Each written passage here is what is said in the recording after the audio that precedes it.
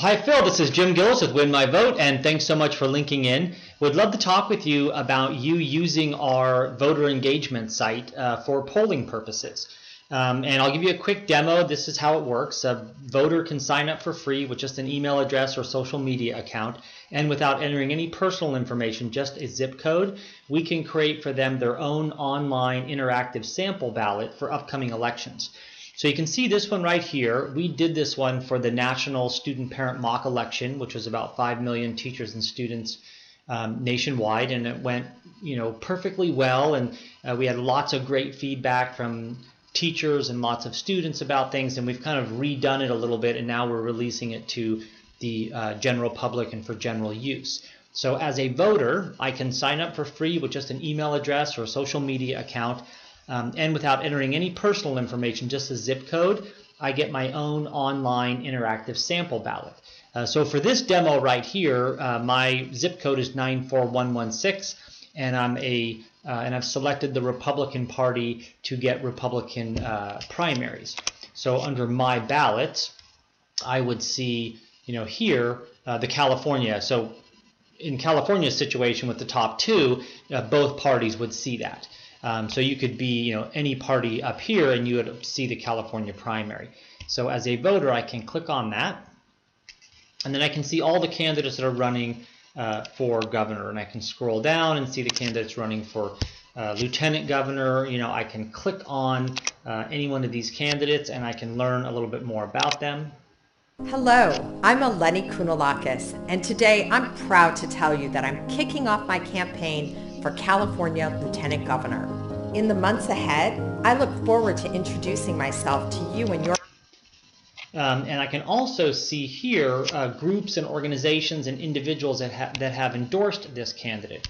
And if I decide, hey, I like this candidate, I simply favorite this candidate, and then when I go back to my ballot, you can see here that her nameplate's turned green, which will make it really easy for me to access on my cell phone or my tablet. But I can also see the percentage of favorites that she has on this ballot. So what I have in mind from a polling tool would be that you guys can send out 5,000, 10,000 invites. I can customize the ballot so that it's your poll or whatever we need to do on that.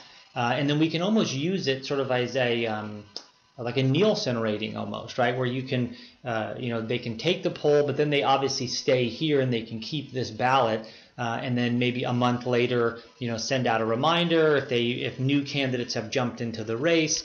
So let's say if a new candidate jumps into the race, I can unfavorite this candidate, and I can, go over and let's say, Kevin here is new, but I like him from wherever. I can favorite him, and he's now my guy. We can also set it up where they can favorite more than one candidate, so you can get top 3. And then obviously we have all of the numbers in the background there, not just the percentages. So for example, when someone signs up, they can go down here and they can select decade they were born, male or female, and then their party here. And there's actually, I think there's actually another, when you sign up the first time, there's actually another bubble that pops up that talks about a couple of other things if they want to add income or that type of stuff. So you can really get a real good picture. The other nice thing about this is that it can be done on your own time. So this happens to be the last presidential election, but it can be done on your own time so that I can you don't have to catch me at dinner on a phone call, like most polls do. That it can be sent out. I can look at it any time during the week, and then when I do, it's a tool that I value, that I will keep, and then I can keep looking through. So we also do propositions and measures. We don't have any on the 2018 yet because nothing's certified, but this will give you an example of how that works on the ballot. And if I wanted to learn more about this proposition, I would click here. I could read about it. This is a little 1-minute neutral video that we'll be doing on California again. And then these are groups and organizations that are supporting it and groups and organizations that are opposing it. So if I wanted to dig a little bit deeper, I could click here and I could hear what he has to say. When does temporary mean temporary? Well, it doesn't here in California when it comes to money and taxes. For example, we are the only state in the union that has a 3-tier education system, a state board of education. Okay, and then with that, let's say I can change my mind here. So these all start as undecided.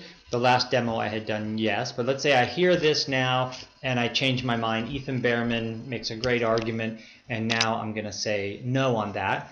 And when I go back to my ballot, you can see here that my answer is no, so I'm actually using this ballot. And then also here you can see the percentages. So there's like 13% have said yes, 7% are saying no, and there's still 80% that are undecided, which again is really valuable information to all the groups and organizations on either side of that proposition. So again, would love to talk with you about it, just reach out at 415-867-9554, or feel free just to reply to the email. Thanks a lot. Bye-bye.